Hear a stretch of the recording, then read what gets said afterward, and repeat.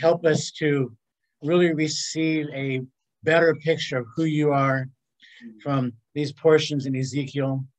Help us to just receive from you tonight and apply it wherever you see fit. Let your word not return void. We thank you in Jesus' name. Amen. So Ezekiel is still dealing with his fellow captives.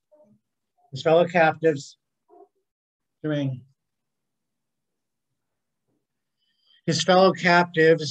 are insisting that God will not destroy Jerusalem. They said he could never do that. And the attitude is like, if God did that, he'd be breaking his covenant. And Ezekiel's goal is to point out that, no, God has to destroy it to keep his covenant. Because that was the covenant that was made with Moses. That's the covenant they made. And so he has two examples here. We're going to look at chapter 15 and 16. Chapter 15 is the shortest chapter in Ezekiel. Chapter 16 is the longest. And it's two examples from God's perspective. And remember, he had just finished explaining that even if there was one or two great people left in Israel, God was still going to destroy it. Whether it was, Noah, Daniel, or Job. Remember how, in Daniel, I wanted to mention last time, an example of someone who, instead of caving to a pagan culture, actually changed it. Daniel, who was at this time kind of a celebrity, he was pretty famous for having been promoted to head magi. And he was, Jewish kid done good in Babylon. It's easy to imagine a Jewish person saying, I believe God, and God's not going to destroy Israel no matter what happens, no matter how many times Babylon attacks us, because I trust God. And this could be a beautiful moment for faith, except God had already declared that Jerusalem would be destroyed. So faith cannot be in my own hopes. Faith cannot be in my own faith, as we see in a lot of American Christianity. Faith is always in God's word. Amen. So, chapter 15, Ezekiel, and the word of the Lord came unto me, saying, Son of man, what is the vine tree more than any tree, or a branch which is among the trees of the forest? So we're talking about vines. There's 4 different types of plants that God uses to, they're metaphors for Israel. And olive tree is often used as a covenantal statement, relationship between Yahweh and Israel. Fig tree often speaks of Israel as a national sense. Remember Christ. Yeah. Remember Christ.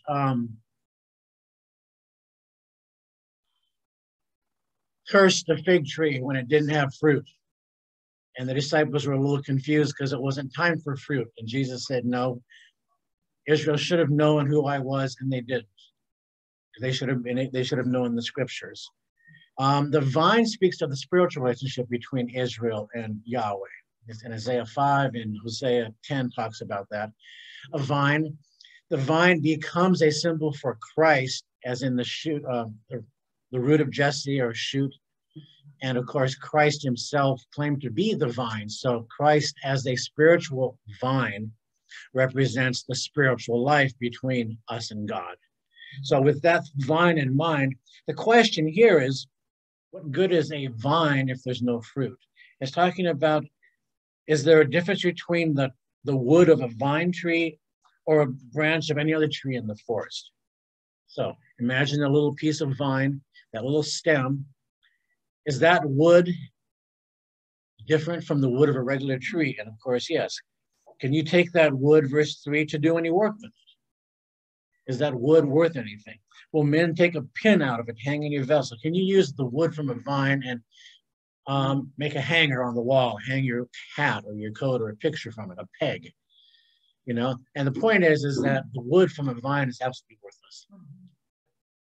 The vine itself, there's nothing to it unless there's life going through it and unless there's fruit. Behold, verse 4, it's cast into the fire for fuel.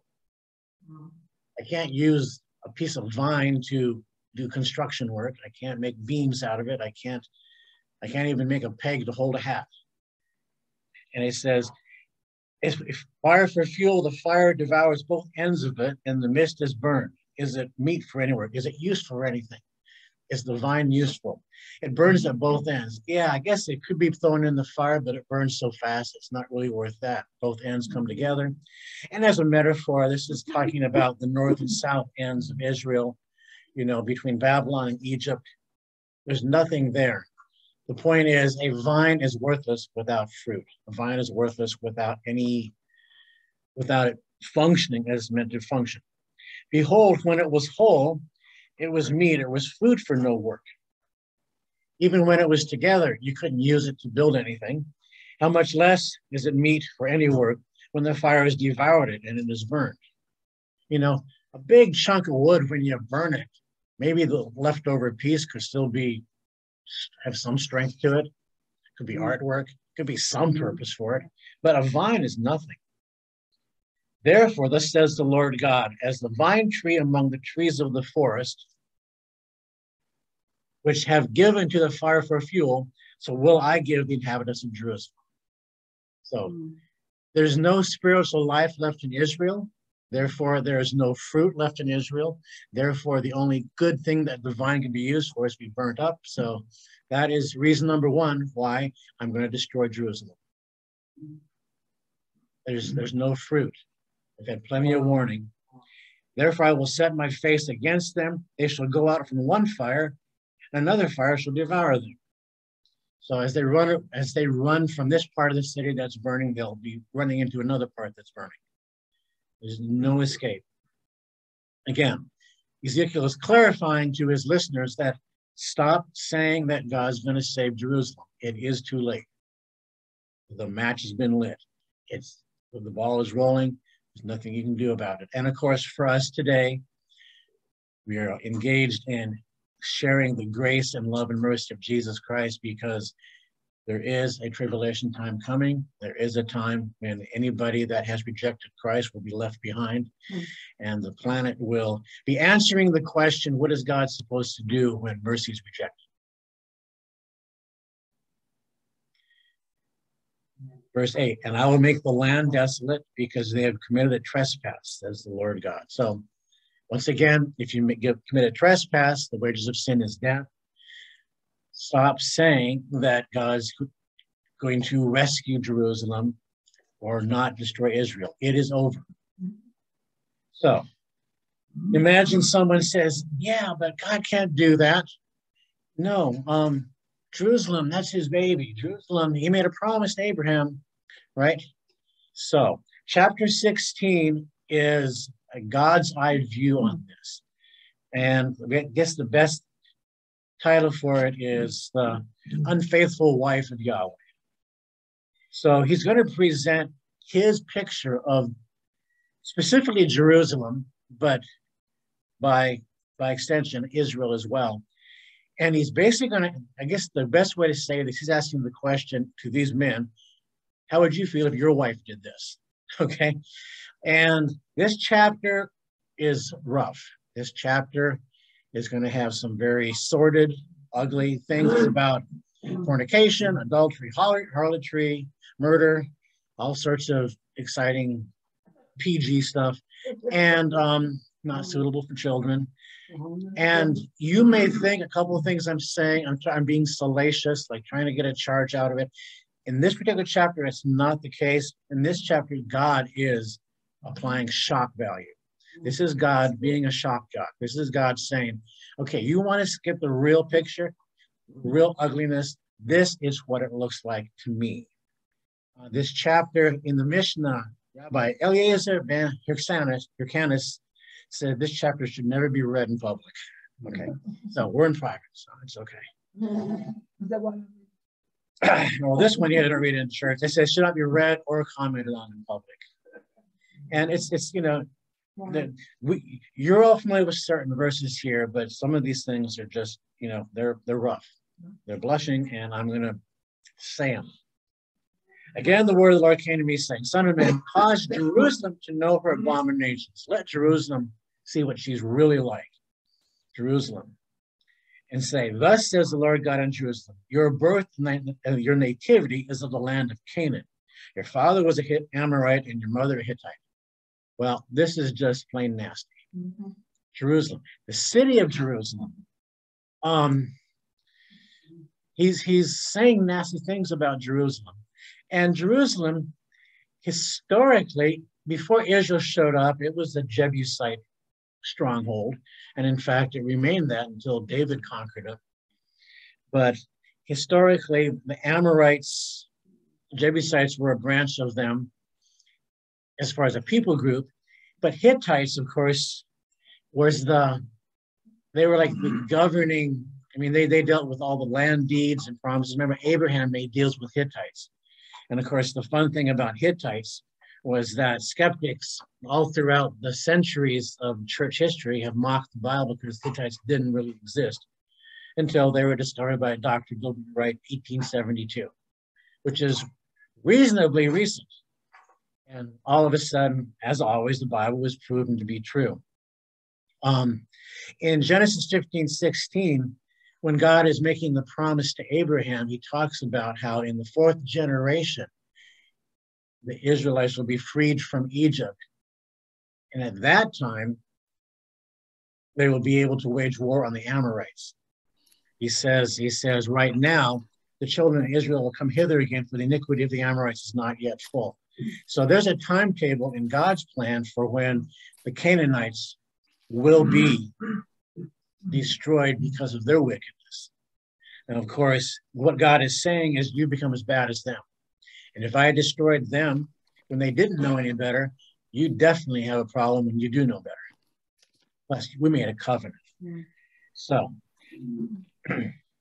as for thy nativity, when you were born, in the day you were born, your navel was not cut, neither were you washed in water to suckle thee, and you were not salted at all, nor swaddled at all. This is a picture of a newborn baby that had the umbilical just cut and left to bleed out in the open field. That's what you were like, Jerusalem, when I found you. So you were just a, Canaanite city. You have absolutely no value.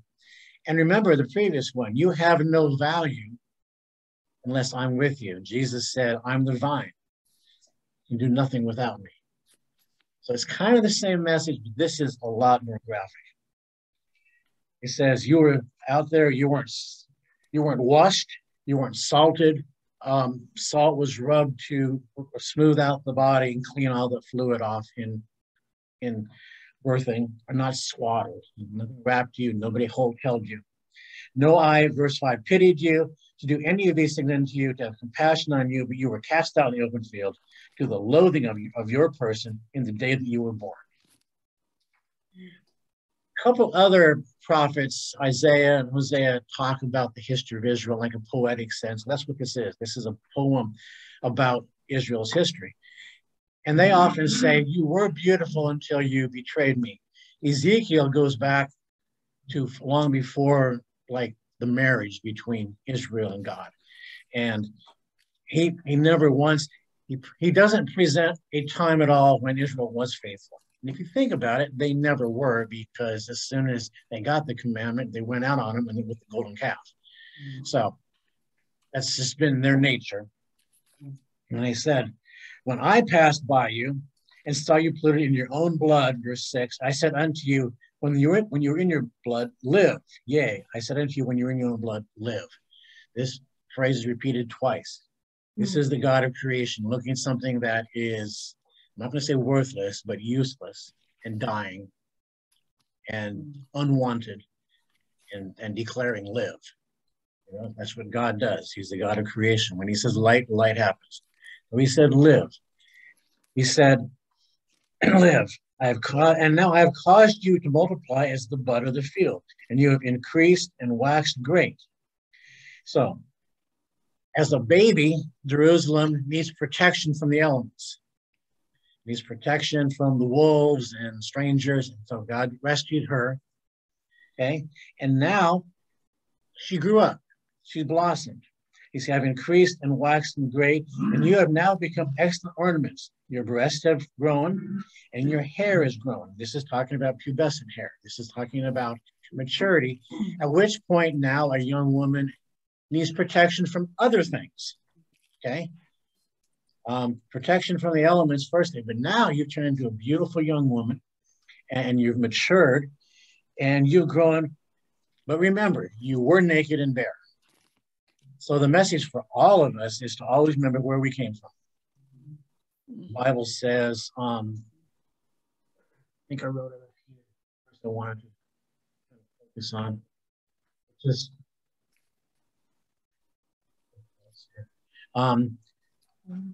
verse 1 Corinthians 4:7. What do you have that you did not receive? Okay. Just anything we have came from God, and outside of that, we are that baby. So that's for our own personal application. So, verse 8, I passed by you and looked upon you, and behold, the time was a time of love. Okay, now you're mature. You're a young woman. No, the reason you became a beautiful young woman is because I saved you in the first place. But now I protected you again. I covered my skirt, or I spread my skirt over you and covered you. Remember Ruth 3:9, Boaz covered the skirt. This is the hem. This is a declaration of protection. You're under my protection, okay? Nothing sordid there. And he's just saying that, okay, I protected you. You became part of my family, and we're married. Okay, well, the marriage, we talked about that if you were in any of the Exodus classes, the marriage of Yahweh. This is his bride. And again, the question is, what would you do if your bride did this? Okay. It was a time of love. I put my skirt over you and covered your nakedness. And I swore unto you and entered into a covenant with you, says the Lord God, and you became mine. Then I washed you with water, covered you with my word, and I thoroughly washed away the blood from you and anointed you with oil. I clothed you also with embroidered work, shod you with badger skins, girded you with fine linen, and covered you with silk. This word silk, it's not sure what it really means, but it obviously means very, very expensive. Everything else in this verse here, that 2 verses, are elements from the tabernacle. He's saying badger skin, that's the King James. This is probably the sea manatee, maybe dolphin skin. It was common, very, very durable. It happens to be what their shoes were made of during the wilderness when it didn't wear out. And it's one of the coverings for the tabernacle. And so God is saying, I gave you all these things to cover you, protect you. And when we think of the tabernacle being synonymous with Christ, he's saying, I gave you the Son to cover you, protect you. I covered you with silk. I decked you also with ornaments. And I put bracelets upon your hands and a chain around on your neck. I just gave you all sorts of jewelry. And of course, these things were also in the tabernacle, ornaments, gold. And I put a jewel on thy forehead and earrings in your ears. Forehead really actually means nose. So beautiful, beautiful nose. And earrings in your ears and a beautiful crown upon your head. So this baby girl has come a long way. This is the idea. God is saying that I did this to you, Israel. This whole thing is a metaphor. It's poetic about the life of Jerusalem and Israel, but it contains real things here. So I put jewels on your forehead, earrings in your ears, and a crown upon your head. I gave you everything. And you were decked with gold and silver. Your raiment was of fine linen and silk, embroidered work. And you ate fine flour, honey, and oil, and you were exceedingly beautiful, and thou didst prosper into a kingdom. You became a major, major nation. Israel, you became a nation. Jerusalem, you became the capital, and the wonders of Solomon. Think about that.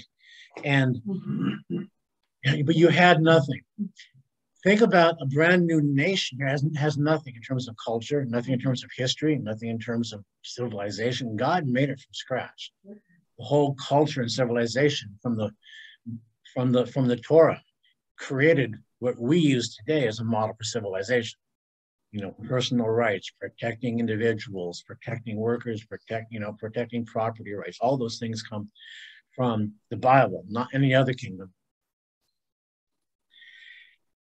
And verse 14, and your renown, your fame went forth among the heathen for your beauty. And it was perfect through my comeliness. which I put upon thee, says the Lord God. And God says, you became famous for your beauty, but your beauty was because of me. It was my comeliness that made you beautiful. Ever had somebody that really, really loves being around you and you start realizing it's Christ they like and not you? And you're thankful for it. You go, yeah, you're just exuding Christ. You're presenting life to them and they love being around you. And you're afraid they might see the real you until you realize the real you is who you are in Christ. Always remember that. And of course, there are going to be people that don't like you and that no reason at all other than you exude Christ. You know, because people will respond very actively to Jesus Christ. They must make a decision. So, okay, here's the problem. Verse 15. But you did trust in your own beauty. This is the fall of Satan, except this is Jerusalem and Israel doing that. You trusted in your own beauty and played the harlot because of your renown, because of your fame, and you poured out fornications on everyone that passed by. His it was. So we're going to have this picture here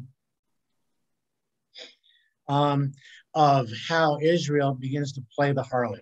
Now, if God is the husband and Israel is the wife, these are the sort of things his wife's been doing. And we're going to go through different levels here. We're going to go from a wife that cheats on her husband to a wife that cheats because other men are seducing her, to a wife that goes out actively to seduce others. And eventually one that is so trapped by insatiable lust that they just will sleep with anything and anyone that moves. That is the picture that God's going to be portraying. Here he goes. But then it gets worse. So he said, verse 16, and of your garments thou didst take and deck the high places with diverse colors. So the garments that I gave you, but these are the garments from the tabernacle. People took the garments from the tabernacle or the coverings, the spiritual coverings, and you took those and you put them on the high places. These would be high places throughout the Old Testament. Talks about the large pillars for different idols, different gods, the groves. And so you were using things that I gave you. You took the wealth and prosperity that I gave you and used it to dress up other gods. And you played the harlot thereon. Harlot here is stronger than poor. Okay? Poor is someone that sleeps for money. Harlot is someone that sleeps around, as we'll see later, doesn't even care about the money. The like things shall not come, and it shall not be so. This is not something that should have happened. Verse 17, also you have taken fair jewels of my gold and my silver, which I gave you, and made to thyself images of men. Images of men were large phallic symbols. These are things that the different gods required, and women would carry these things around and use them in different types of ceremonies. And you committed a whoredom with them. So once again, yes, the metaphor is stepping out on your marriage with God, but this was also real licentious living. And you took the broidered garments and covered them. You took them and covered other things with them, and you set my oil and my incense before them. Again, all these things that I gave you. Let's think about this. This is not God now. Let's think about, you probably heard this in a movie where some husband who's not a nice guy says, I made you, and look what you did, right? I rescued you, right? I made you a star, just a typical grade B movie picture there. And God's kind of doing this, except he really did do it. He is the one that took them from nothing. And so imagine God gives gifts and they're without repentance, and then people use those gifts to honor other gods or to seek other activities, to go out on God. Yes. And he says, fine flour. You took embroidered garments and you put incense. My meat, the food which I gave you, the fine flour, oil, and honey that I fed you with, you set them before them for a sweet savor. And thus it was, says the Lord God. Offerings that were supposed to be mine, that I gave you, you're giving them to other gods. Moreover, you have taken your sons and daughters, whom thou hast borne unto me, and thou hast sacrificed unto them to be devoured. So we're moving from idolatry and adultery to murder. He says, the children that I gave you, the offspring that I gave you, you're sacrificed into other gods. This is referring to Moloch and other child sacrifice activities that they were doing. Is this of thy whoredoms a small matter? In other words, do you think this is a small deal? Question. Maybe you can see why judgment has to come. You're seeing this from God's perspective now. God is saying, I did all this for you, and you're going to use all the gifts I gave you to go out on me. But it gets worse. Verse 21. Then you have slain my children and delivered them to cause them to pass through the fire for them. Again, this is Moloch, pass through the fire of Moloch worship. In all your abominations and whoredoms, thou hast not remembered the days of your youth, when you were naked and bare and was polluted in your blood.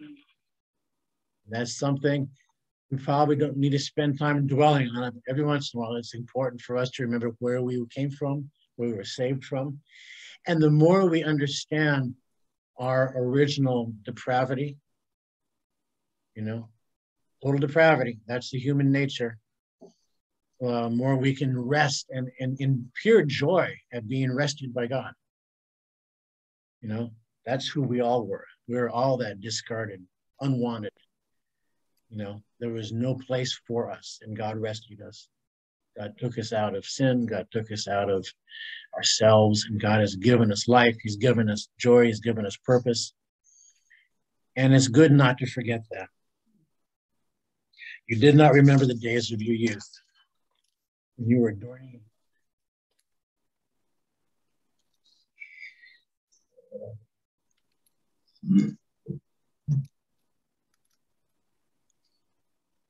Verse 23, and it came to pass after all thy wickedness, woe, woe unto thee, says the Lord God. So this is God saying, okay, after all this wickedness, now I'm going to tell you what you're really doing wrong. It's much worse than you think. Woe, woe. This is talking about woe to the past things, woe for what I'm talking about in the future. This reminds me of the three woes in Revelation. Final three judgments. These two woes here, the idea is woe that this happened and woe what's going to happen. It's a declaration of both sorrow and coming judgment. Verse 24, that you have also built unto thee an eminent place and made thee a high place in every street. In other words, you put idols and shrines on every street, high places. Jerusalem is covered with shrines. We're going to be going from, they took up the gods of Egypt and Canaan, but now it turns out they've been taking up gods from other places too. We're going to kind of, it expands on that. Whoa, wait, there's more. The glory of Israel in the time of Solomon is, up to the time of Solomon, this is what was still going on. But since Solomon, the degradation has gotten much worse. And this is a breaking point here for continuing on in the history of Israel. Verse 25, thou hast built your high place every head of the way. Every street corner, every public park, and you has made your beauty to be abhorred. Imagine a beautiful woman who starts selling herself and she suddenly is not so pretty anymore. Okay? You just get used up, you get burnt out. This is just, so, yeah. And it becomes a mockery of what you were. It says, you have made your beauty to be abhorred and has opened thy feet to everyone that passed by. This is simply mean you spread your legs. This is all you do. What used to be cheating on your husband now is actively going out there and just, I don't care who it is. There's a lust aspect to this, like Jerusalem is insatiable. Just cannot help it. Has to go out and doesn't care who walks by. and you open your feet. That's what that means. Spread your legs to those that pass by and multiplied their whoredoms. You committed fornication with the Egyptians, your neighbors, great of flesh. Once again, that phrase means huge members. This is like, whatever you're thinking, that's what it is. Okay? That you're just going around and looking for any guy that can satisfy you. And the Egyptians, you're going down there, and they're great of flesh, and you increased your whoredoms, you're provoking me to anger.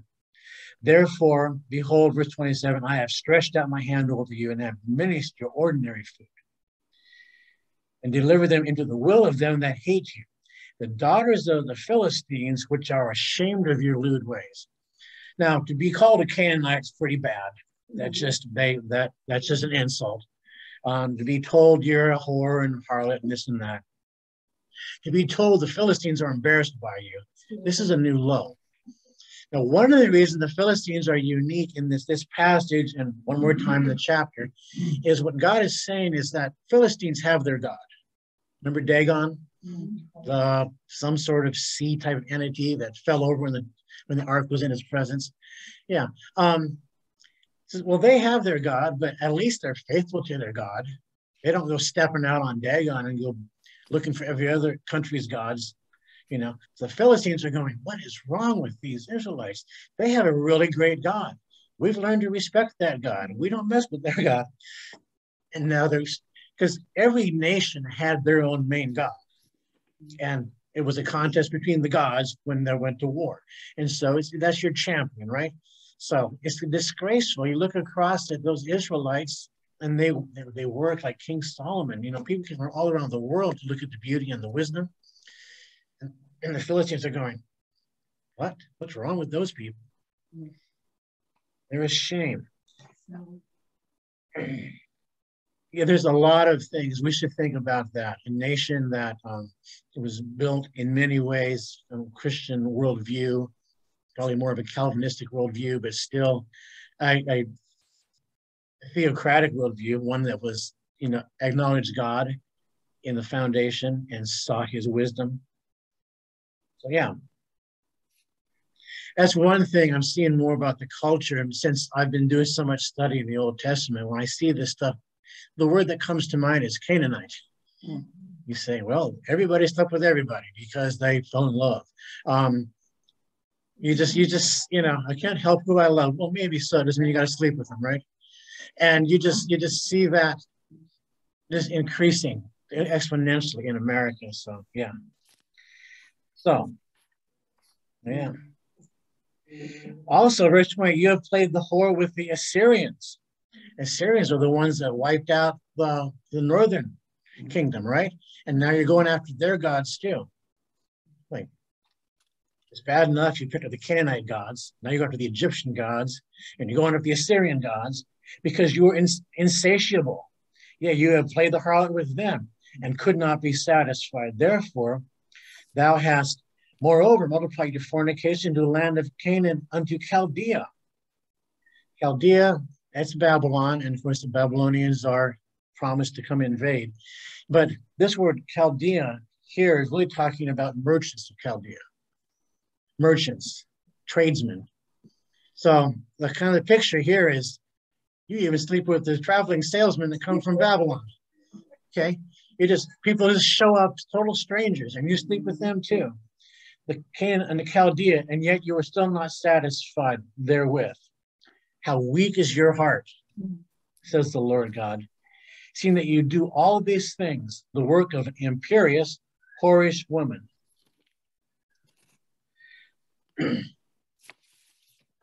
Again, God is describing Israel and asking Ezekiel's audience of men, how would you feel if your wife were doing that?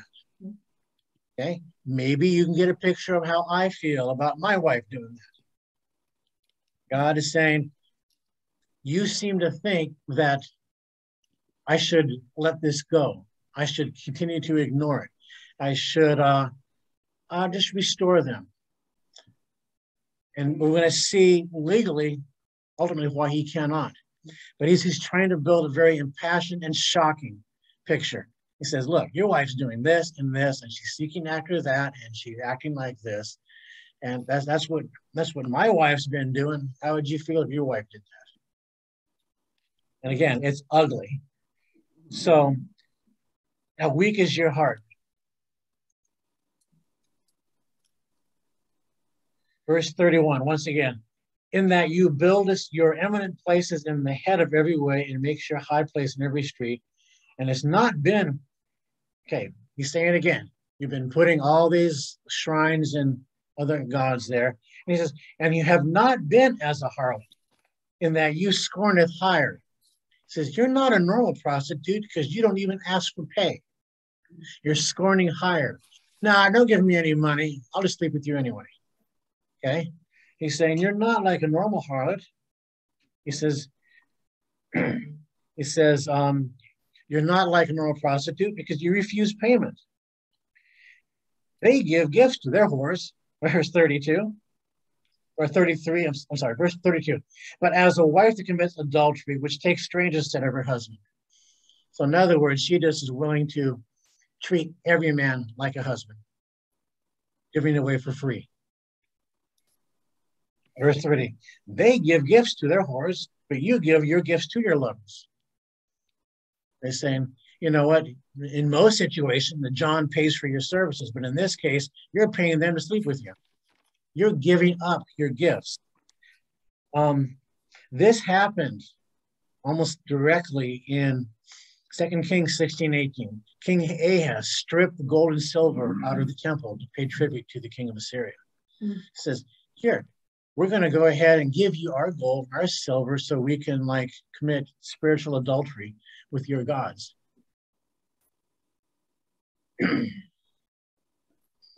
And you can see some other pictures. Hosea, remember Hosea was told to marry a prostitute as an example. Hosea is previous, and he would have pertained more to the northern kingdom. But it's still adulterous wife giving to strangers what belonged to her husband. Verse 24, and the contrary is in you from other women of your whoredoms. Whereas none followed you to commit whoredoms, and in that you give a reward. No reward is given unto thee. Therefore, you are contrary. In other words, once again, that's not the way whoring is supposed to work. You're supposed to be charging for it, and you're paying people to do it. Okay? Wherefore, O harlot, hear the word of the Lord. Thus says the Lord God. Because your filthiness was poured out and your nakedness discovered through your whoredoms with your lovers, and with all the idols of your abominations, and by the blood of your children, which thou didst give unto them. So, since you're guilty of adultery and murder, this makes it personal, because all of a sudden we're talking about Ten Commandments stuff, right? And you didn't look at it. Sometimes Judge Maryland, People's Court, a person will give a defense and they'll say, here's why I did it. And Judge Maryland will reword the defense to show what really is going on. And then she'll say, doesn't sound good when I say it, right? Because she's exposing the hypocrisy of someone saying that. What was the guy who, well, I broke down the door because she wouldn't let me in. Or in other words, you decided to vandalize her place because her property, didn't respect her property. Doesn't sound good when I say it, right? Yeah, God is saying, you need to look at this from my perspective. So, verse 37, behold, therefore I will gather all your lovers with whom thou hast taken pleasure, and all of them which you have loved, with all of them which thou hast hated, and I will even gather them round about against thee. It's strange because when we love with the world's love, it turns into hatred. Mm-hmm. I'm probably get the name wrong, but it was Tamar. Yeah. Yeah. It says, oh, love. And weirdly enough, the word love in the Septuagint is agape, which means in that context, and the older version of that meaning was just unconditional passion. But in that case, obviously, you know, when you get what you want and it's not godly, you disdain it. You know.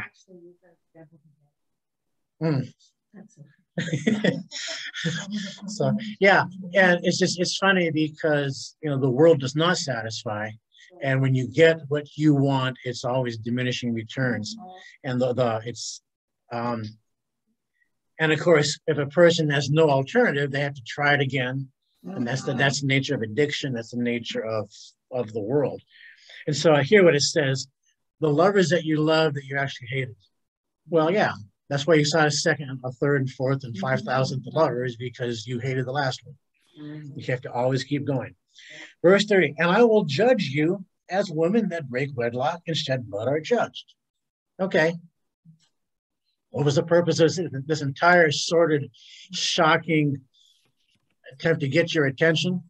10 Commandments have been broken here: adultery and murder. And my wife is guilty of it. What should I do? Okay. Yeah. Shed blood. Well, stoning, right? And in verse 39, and it says, and I will also give unto you into their hand, and they shall throw down your eminent places. They're going to throw down your shrines and break down your high places, and they will strip you of your clothes and shall take your fair jewels and leave thee naked and bare. In other words, leave you the way I found you.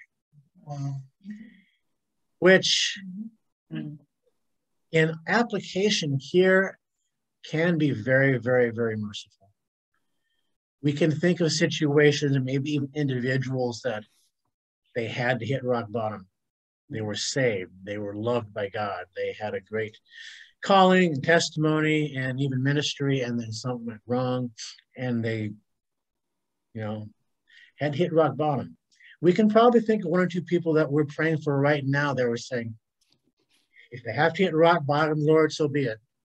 Hand them over to Satan so they can be, so they can be rescued.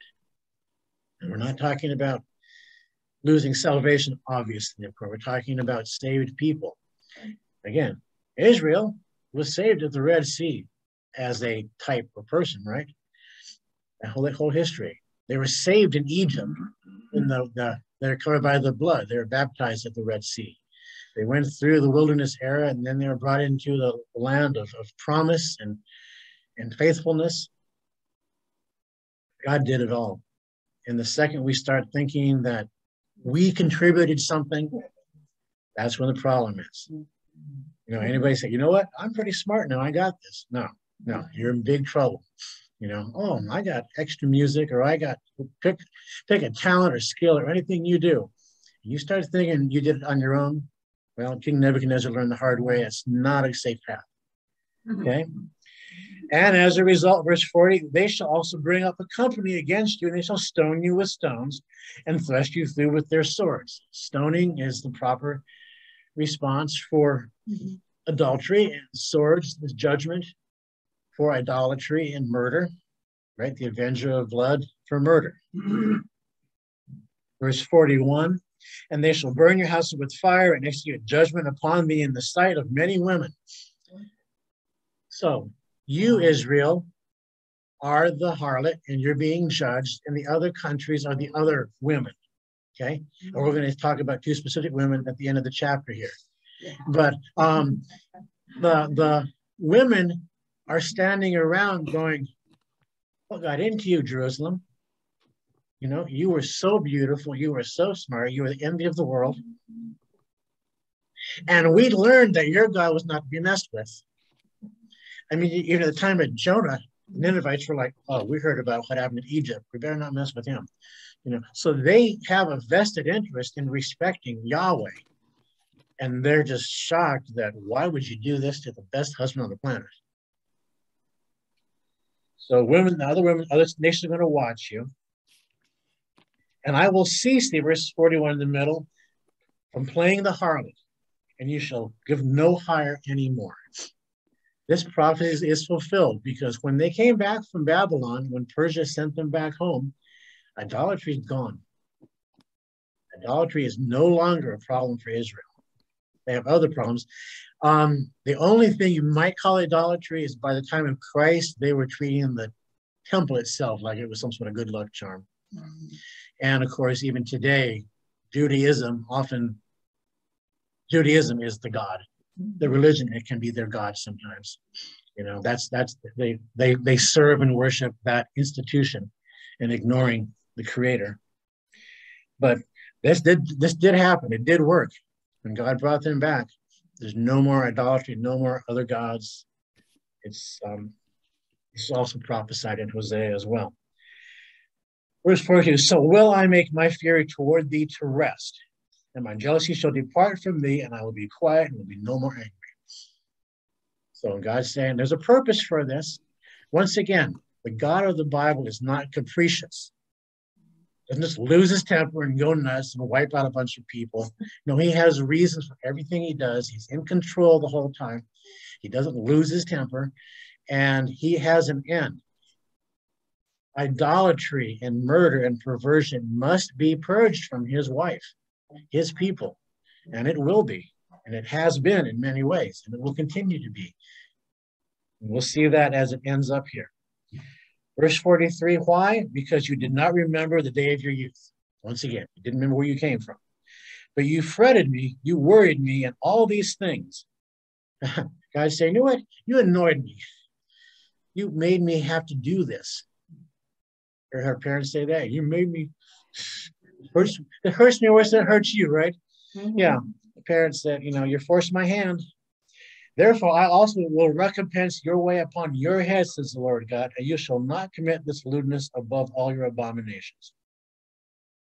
Verse 44, behold, everyone that uses proverbs shall use this proverb against you, saying, as is a mother, so is her daughter. So let's just Americanize that. Like mother, like daughter. Okay? Daughter's going to be like her mom. And so if people use that proverb, they're going to use it against Israel. Why? Well, because your mother's an Amorite, right? Probably the Hittite, if I didn't get those confused. Your mother, so everyone's going to look and say, yep, that's what happens. Now, Jerusalem, if you go back far enough, probably was Salem, where Melchizedek came from. And that's close enough to the time of Noah and Shem that the knowledge of God was with them. So that initial incursion into Canaanites, Melchizedek came from that. Some people knew God, right? And they went bad. So just like they went bad and became the Canaanites we think about today, so Israel's done the same thing. Israel has gone just as bad, but they're without excuse because they have the word. Remember, again, that's like in the first couple chapters of Romans, where when the pagans and the atheists do bad things is one thing, but when you have God's word and God's covenant, that's an extra accountability there. Like mother, like daughter, for you are your mother's daughter. Verse 45, that loathed her husband and her children. Right? You're an Amorite. This is God speaking to Israel, in real human historical language, right? Experientially, use that phrase. And you're the sister of your sisters, which loathed their husbands and their children. Your mother was a Hittite, your father was an Amorite. I did get it backwards. Your elder sister is Samaria, she and her daughters that dwell at thy left hand, and your younger sister that dwells at your right hand is Sodom and her daughters. So left and right hand here in this case is talking about a map. In the ancient world at this time, maps, east was at the top. For whatever arbitrary reason, east is on top. And there's a couple other things like the ladder of the camp. When you do that, you can see certain things in that. But as a result, if east is at the top, that means that north is on the left and south is on the right. Everybody see that? Turn the map sideways in your head. So on the left is Samaria, to the right, and Sodom on the other side. So God is going to talk about Samaria and Sodom, two notoriously wicked nations. Sodom is probably the most famous. Remember, Jesus had to apologize to them. He said, if Sodom were here, they would have believed. You guys are in bigger trouble because you didn't believe. Matthew 10:15. Jesus said, I say unto you, it shall be more tolerable for the land of Sodom and Gomorrah in the day of judgment than for that city. So he's saying these two phrases. Everybody in Israel knows Sodom and Samaria, they're the worst of the worst. Sodom because of their perversion, and Samaria because of their, at this point, they're the half-breeds. They don't have, they're the results of fornication. Of course, the Syrians, the Samaritan woman, despised by the Jews because the half-breeds. It was a racist thing there. So again, Ezekiel's listeners are hearing that. He says, but verse 47, you didn't walk after their ways. You didn't go after their abominations. That almost sounds positive, right? Imagine he started saying, he says, you're not as bad as them. You're worse. Exactly what it says here. But you didn't walk in their ways. You didn't go after their abominations, but as if that were a little thing, you was corrupted more than they in all thy ways. And that's exactly, you're not as bad as them. You're worse. No, you're not like them. You're worse than them. So this is shock value. Again, the listeners are going, their jaws are dropping. This is just non-stop verbal abusive R-rated tirade that Ezekiel is pouring out as God's giving him these words. This is God speaking through Ezekiel.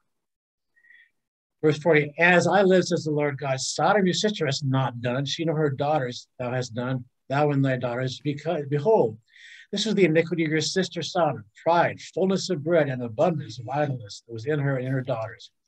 Neither did she strengthen the hand of the poor and needy. This is extra information about Sodom. We understand the sexual perversion in Sodom in the story, and that, of course, wasn't a great crime and affront to God. But that was the social and cultural outcome of a very prosperous city. Remember when Lot looked at Sodom, it was beautiful. This is one of the shiningest, most beautiful cities out there at the time. You know, the artwork was great. All the interior decorating was top-notch. Prosperous, lots of idle free time. Everything was going great, but there was no care for the poor. And it's another side of the coin. People will use this verse to say that sodomy was not the issue. That's not true. You have to really twist things to make that work. But it's another side of the coin. Verse 15, they were haughty and committed abomination before me. There it is.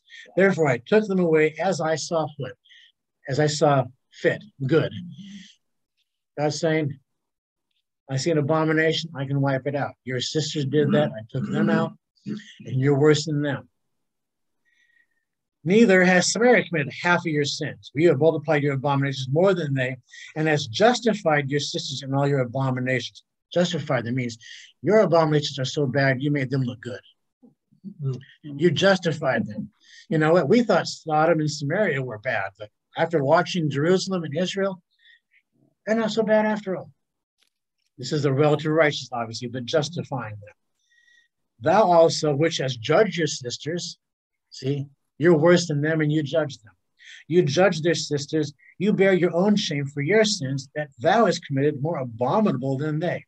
They are more righteous than you. Yea, be thou confounded also. Bear your shame. That's right.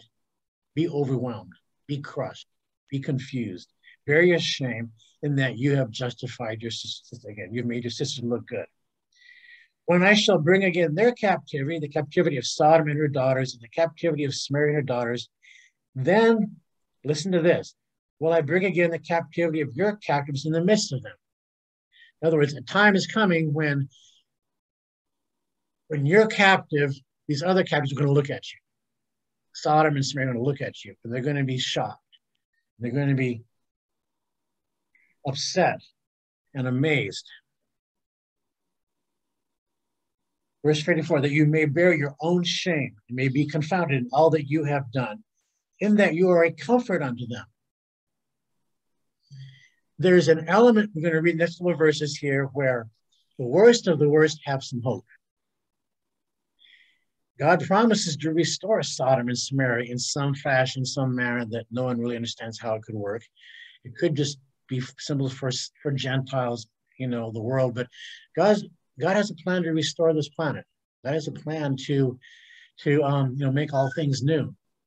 And he's saying that when Sodom and Samaria watch me restore you, Jerusalem, they'll know they have hope.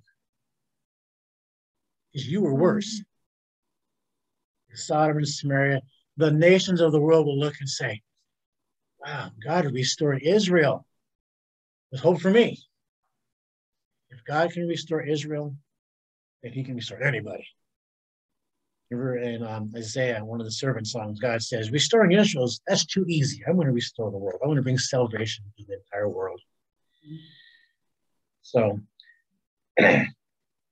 you are comforted in 5, verse 55. When your sister Sodom and her daughters shall return to their former estate, and Samaria and her daughters will return to their former estate, then you and your daughters shall return to your former estate. God will restore. I think the cankerworm has eaten. For your sister Sodom was not mentioned by the mouth in the day of your pride. No, you were proud. You said you're better than Sodom. It's not the case. Before your wickedness was discovered, as at the time of your reproach of the daughters of Syria, all that are around about her, the daughters of the Philistines, which despise thee round about.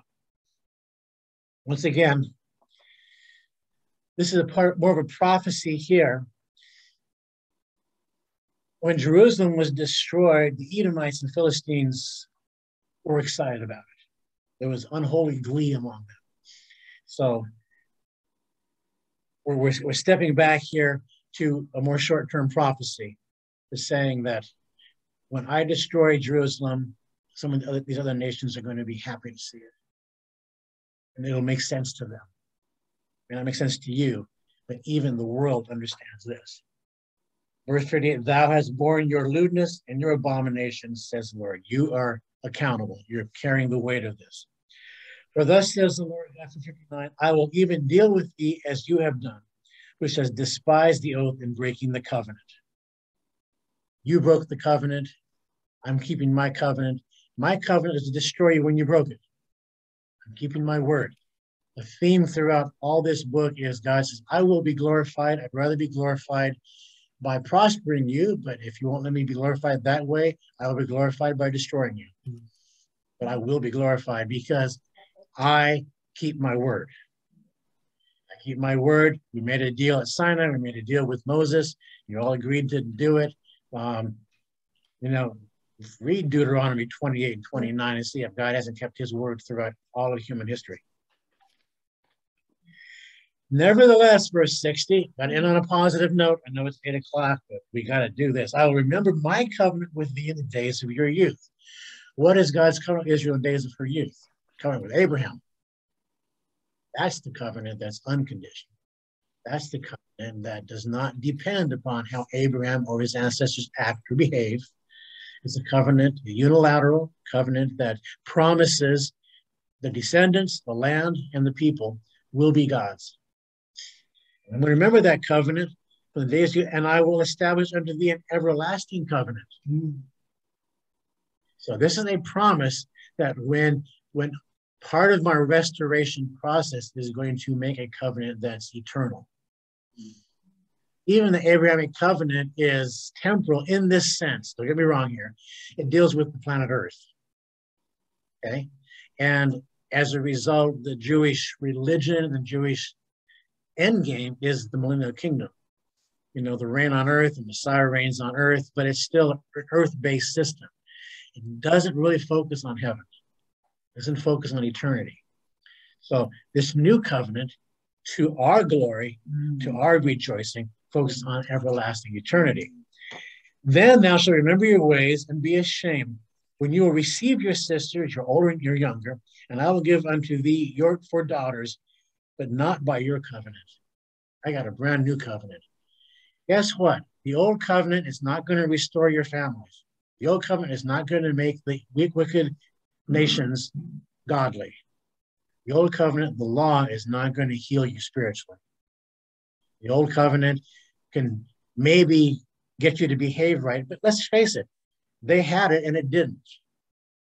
The law does not create good. The law does not create success. The law does not create godliness in any way. It just exposes horrible need. And everything we've talked about tonight, If your stomach churned a little bit or you got a little embarrassed, well, that just demonstrates the gravity of the need. It's horrendous. Mm-hmm. And I will give it, I will establish my covenant with thee, and you shall know that I am the Lord. Remember, God says, you're going to know I'm the Lord. And the new covenant is obviously the one, you'll know I'm the Lord because of the glory. Mm-hmm. The glory of the new covenant, the unconditional love, the total propitiation for sin. Amen. Everything's paid for. Unlimited atonement. Amen. I got to say it out there right. There's so many movements today attacking that. Unlimited atonement, totally paid for. The blood of Christ cancels all sin, and all judgment has been erased completely.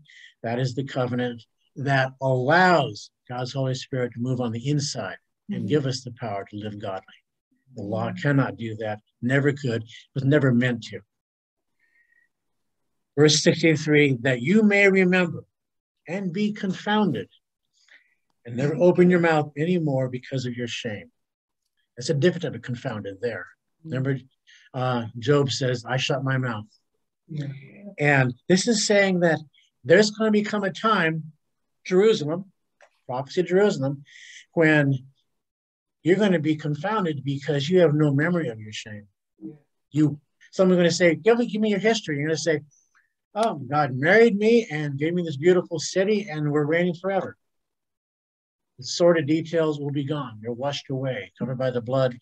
That history doesn't exist. Everything we read today is experiential, not positional, especially for our application today. We can learn from it, and we can, in our own private thoughts, we go, yeah, that kind of was me. Thank God. Again, the law is designed to make you sin conscious.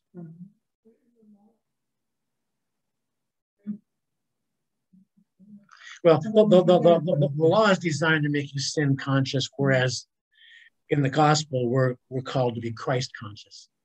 In Christ consciousness, we don't. The memory's gone. It's purged. And God says, therefore, I will be pacified towards thee for all you have done, says the Lord. What pacified God with sin? It was the cross, right? Amen. The cross pacified God. God had serious moral issues with all of us, with humanity. And it rose up and is something that a holy God cannot tolerate. Couldn't handle it, getting worse and worse and worse. Every day that God gives patience, makes it build up and makes it worse. Finally, the day came when all of that pent-up moral rage was able to be poured out on one guilty person. And that's the person who volunteered to be guilty for us. The person who knew no sin became sin. And that's our foundation for our new and eternal covenant. Because now, this is a prophecy here about that day that's coming when God will be pacified. And now he has been when it comes to sin. The only judgment left on this planet is the anger that God now has for those rejecting his son, rejecting the process of pacification that is the only way to God. So let's go ahead and pray. That's the end of the chapter. Thanks for sticking with it. Lord Jesus, we just thank you so much for this intense word here. Help us to use it to understand where we've come from, understand the incredible mercy and grace and love you have shown us, and help us realize the gravity of this situation. It's not an easy thing. You don't just wink at sin. You don't just ignore it. It is offensive, but you dealt with it. So God, we thank you for this time. Just bless those of us who are listening. Give us safe travels and good health. We pray for those that are not feeling well tonight, God. Again, we look for healing, look for your creative power to come in and do restoration in people's bodies and minds right now. We thank you. In Jesus' name we pray. Amen. Amen. That's devastating. Hey, yeah. Yeah, Denise, go ahead.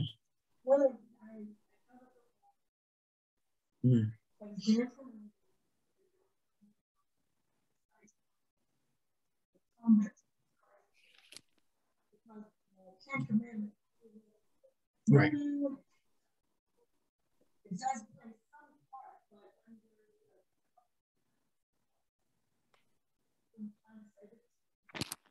No, no. The goal of grace, which teaches us godliness, is to give us the power, the ability, and the desire to keep God's commandments. Yeah. Obviously, we don't throw that. I mean, we've joked with that in the past. Oh, we're not under the law. I can start killing.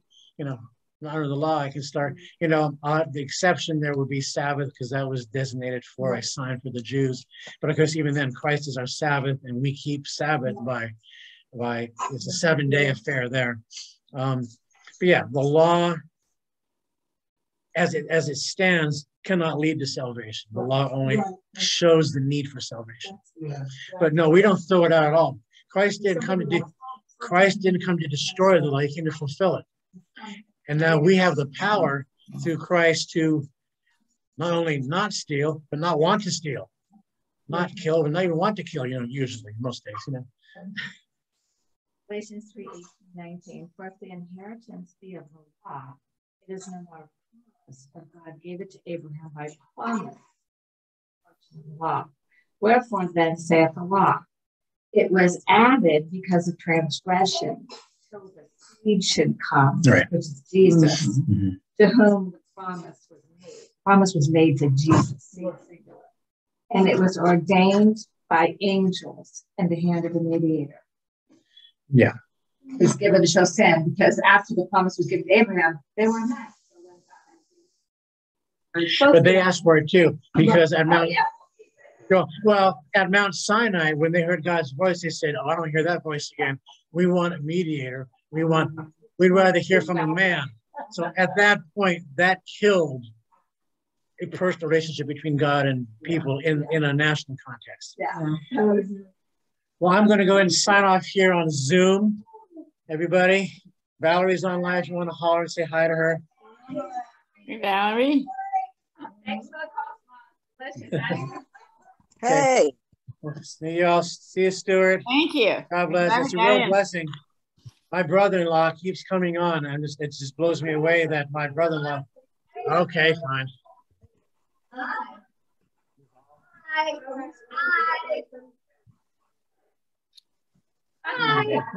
I see you, Jermaine. That's Valerie. Okay, well, we'll see y'all later. God bless. We got dessert. Bye.